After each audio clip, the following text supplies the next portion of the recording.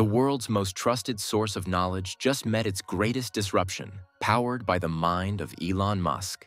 Grokipedia will succeed, I think, very well because it is fundamentally a superior product to Wikipedia. It is a better source of information, and we haven't even added images and video yet.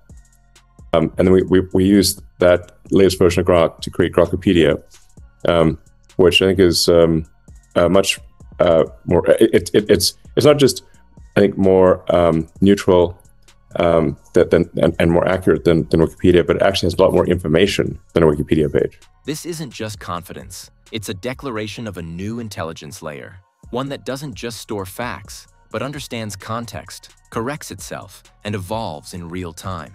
A system built not for clicks, but clarity, not for consensus, but accuracy.